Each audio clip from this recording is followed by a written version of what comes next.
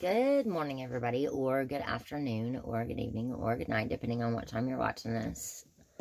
It is 3:43 in the morning. It is Tuesday, April 11th, 2023. Okay, so this is a picture of Theodore Roosevelt. Okay. Random House paperbacks. To my mother and father.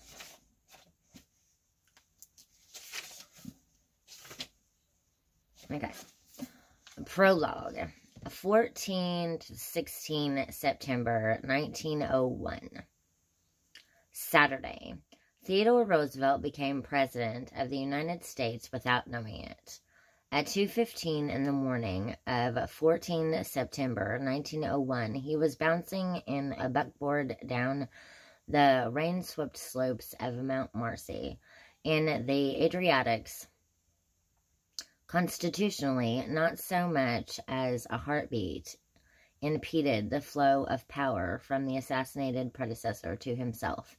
Practically more than 400 miles of mud and rails still separated him from William McKinley's death chamber in Buffalo, where preparations for an emergency inauguration were already underway.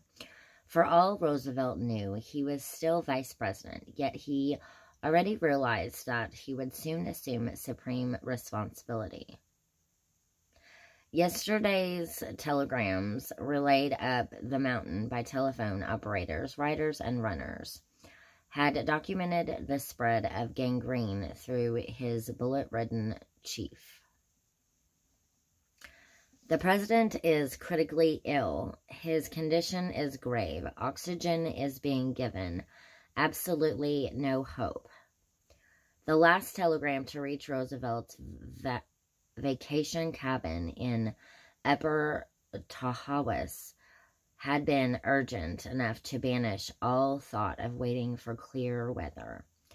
The president appears to be dying, and members of the cabinet in Buffalo think you should lose no time coming. So shortly before midnight, he had kissed his wife and children goodbye and begun the descent to North Creek Station, at least a 7-hour drive, even by day.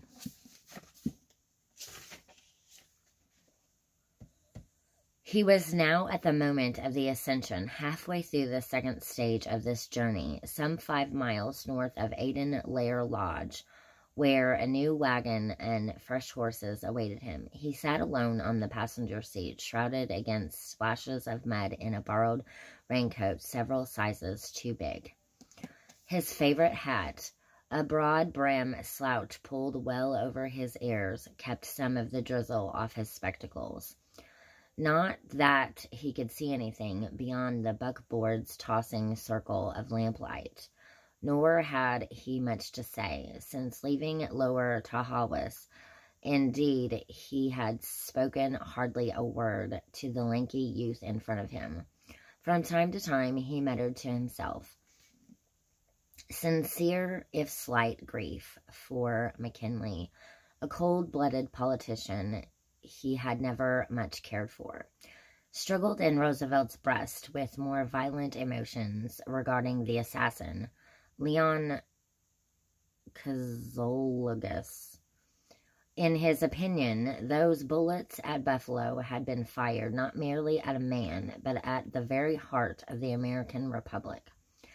They were an assault upon representative government and civilized order. Unable to contain his rage, he leaned forward and blurted an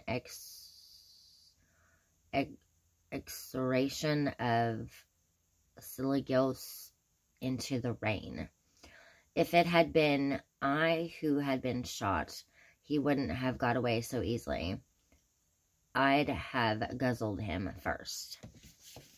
Okay, so that's all for part 1. It's chapter 1, Theodore Rex.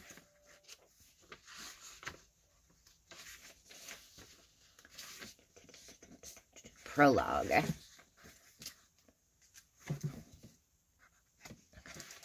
Thank you for watching.